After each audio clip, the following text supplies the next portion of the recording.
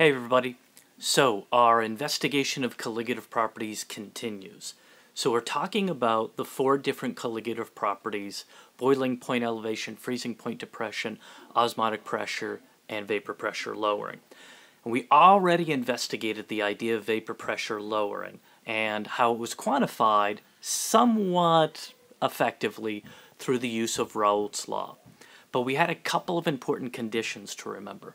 Raoult's Law really only works best when you're talking about dilute solutions. So in other words, when the mole fraction of the solvent is closer to 1, so in other words you have very little solute, then Raoult's Law works okay. The other condition we had was that the solute particles themselves could not add to the vapor pressure. So in my cartoon, you only saw solvent molecules evaporating because the solute itself was non-volatile. Fancy way of saying it itself doesn't evaporate. In this video, we're going to change that condition. We're going to allow the solute particles themselves to contribute to the vapor pressure, so the solute can evaporate. That's going to bring us to this part of the video, to this part of the slide down here. Alright, so let's zoom in there. Let me move myself out of the way a little bit. So let's take a look at what we've got going on here. So, as I just said, we're going to talk about solutions with multiple volatile components. So, we are talking about 2 different situations. We could have a liquid solute in a liquid solvent. So, for example, we could talk about maybe methanol dissolved in water, or ethanol dissolved in water, or hexanes dissolved in pentanes. These are all different liquid solvents, and so they can both evaporate. They can both contribute to the vapor pressure. Or we could talk about a gas solute. Remember when we talked about the effect of temperature on solubility? We talked a little bit about gas solutes there. Well, we can also talk about gas solutes being a participant and how they would affect the vapor pressure. So we could have a gas solute in the liquid solvent. So I'm going to limit myself to only 2 things, what I'll call A and B.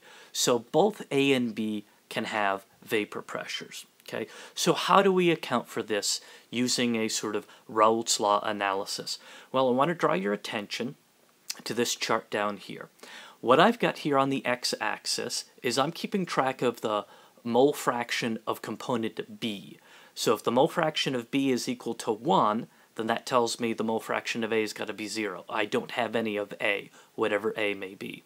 If my mole fraction of B is 0, then that tells me the only thing I have would be A. So I've got these 2 extremes, okay? And so on one end of the extreme, if the only thing I have is B, so the mole fraction of B is equal to 1, then the vapor pressure of my mixture is going to simply be equal to the vapor pressure of pure solvent B, whatever it might be, right? P superscript 0 of B. On the other end, if my mole fraction of B is 0, so the only thing I have is A, then my system's vapor pressure is described as being P sub A superscript 0, so the pure vapor pressure of component A. What about conditions in between?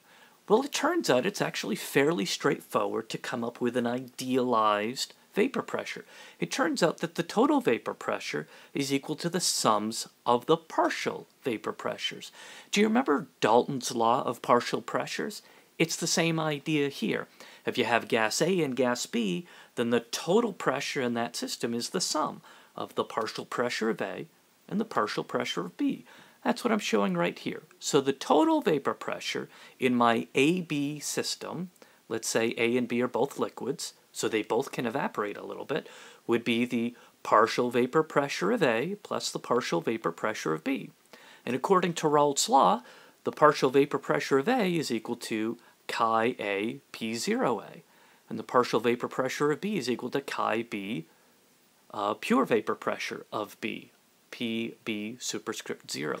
So it's simply the same idea that you've already learned before.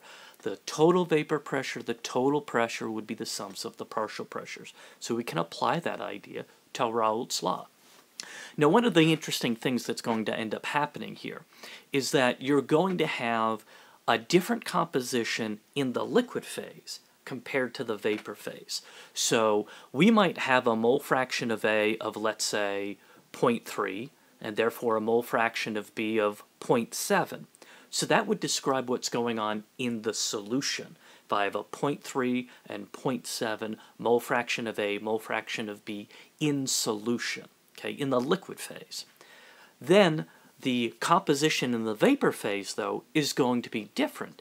It's going to be proportional to those mole fractions as well as the pure vapor pressures of component A and B.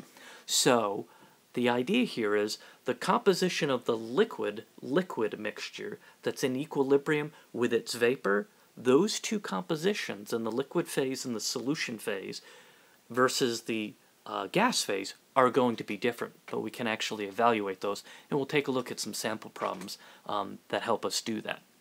All right, one other thing I want to draw your attention to, this is kind of a sidebar, and it has to do with something called Henry's Law that I'm highlighting over here.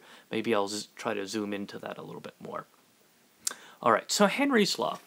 Henry's Law is an attempt to deal with what's going on in the composition based on the partial pressure available of any component. So what I'm trying to figure out is how much of, let's say, a gas, okay, this works best if we think about gaseous solutes.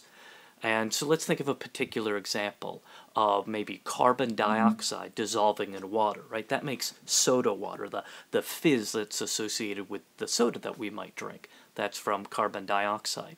So the question is, how much carbon dioxide gas is dissolved in the solvent at any given pressure? Well, it's described here by Henry's Law, okay?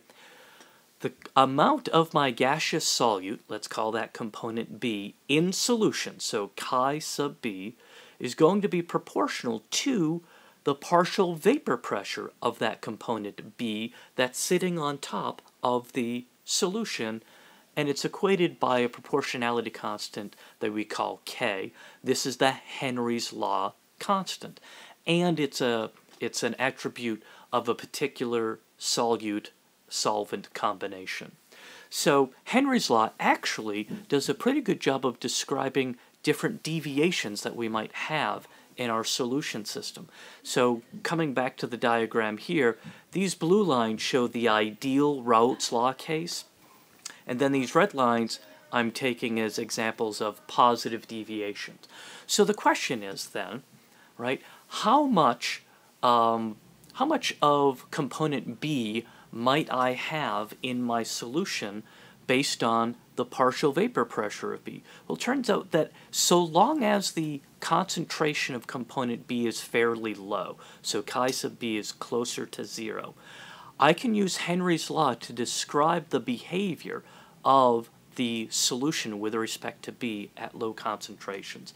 So at low concentrations of B, the positive deviation is somewhat of a straight line initially, and that straight line can be described by Henry's Law.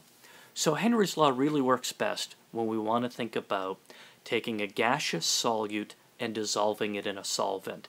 The amount of gas that can be dissolved in the solution, in other words, its concentration in solution, which I'm showing here as a mole fraction of B, is proportional to the partial vapor pressure, or the partial pressure of that solute component. So you want to know how much carbon dioxide is in your soda? Well, then you need to know what the partial pressure of carbon dioxide was above the solvent as the soda was being made, and you also have to know this proportionality constant of Henry's Law. Okay, we'll do some practice problems with this as we go through. So that gives us a way of dealing with Henry's Law, or I should say really Raoult's Law, looking at vapor pressures when I have more than one component that can be volatile, that can add to the vapor pressure of the system. So I can put a partial pressure for each component directly from Raoult's Law. So if I have two liquids that are mixing and they both can evaporate, I can still evaluate the vapor pressure of that liquid-liquid component system. All right, so next up we're going to take a look at the issues of boiling point elevation and freezing point depression as we work our way through some more of these colligative properties.